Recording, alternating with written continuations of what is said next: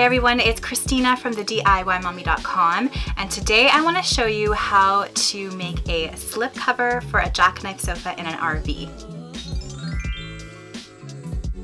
Welcome back to my channel again today. Remember, if you like my content, make sure to subscribe to my channel and hit that bell if you want to be on the notification squad and get a notification when I post a new video. Today I wanted to share with you part 2 of making a slip cover for a jackknife sofa in an RV. You'll see behind me that I have our finished slip cover in our DIY camper.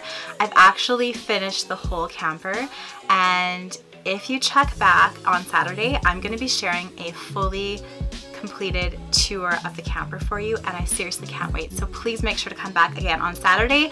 If you're interested in seeing how I finished sewing this slip cover for this jackknife sofa, keep watching.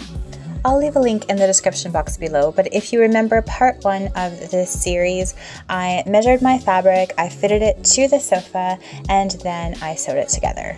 Next, I'm going to serge or zigzag all the way around the covers, and then I grabbed some sew-on Velcro, and I'm going to pin it in 3 places onto the bottom of the slipcover. Then I sewed the fuzzy side of the Velcro onto the wrong side of the slipcover, and then I'm putting the other side of the Velcro on top like this, and then I fit my slipcover back onto the sofa, and then I'm just taking some industrial glue and glue gunning the other side of the Velcro and placing it onto my sofa. I don't really care about the fabric of the old sofa, so I thought that glue gunning the Velcro would work. That was my mom's idea, and I actually think it works really well. So I'm doing the same thing. I'm sewing the Velcro onto 3 places on the back, on the inside, on the bottom of the slipcover, and then putting the other piece of Velcro on, glue gunning it, and gluing it right to my sofa. When all of this dries, I'm able to just undo the Velcro and take the slipcover right off.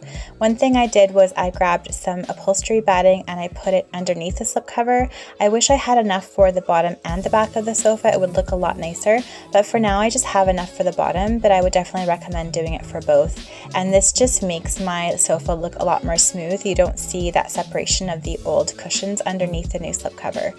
Here's what the sofa looked like before. And here's what it looks now with the new slipcover. I think this really updates the look of the camper and the look of this sofa, and it's easy for me to take this off just by taking the Velcro off and washing it as needed.